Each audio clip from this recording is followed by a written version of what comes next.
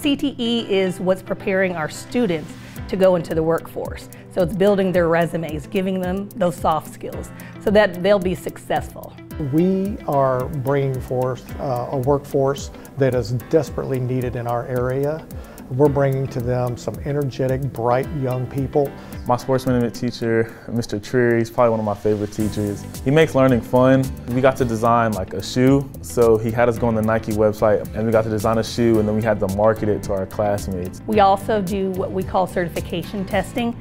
So depending on the individual career that they're in, they are taking certification tests that will directly help prepare their resumes. You may not think of it now like, oh, it's something I want to do, but you never know what could happen. And if you have a certification like that under your belt, you can really get a decent job and you can most likely move up and get a higher position. So right now, I want to become a lawyer.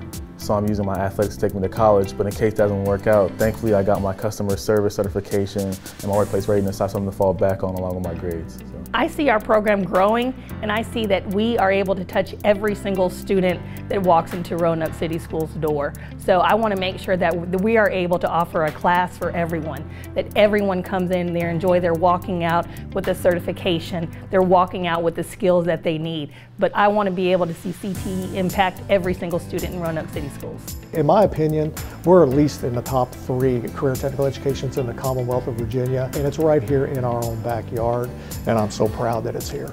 They'll be able to graduate not only with a diploma, but with a resume of skills and experiences that will benefit them a lifetime. I'm proud of our Roanoke City community.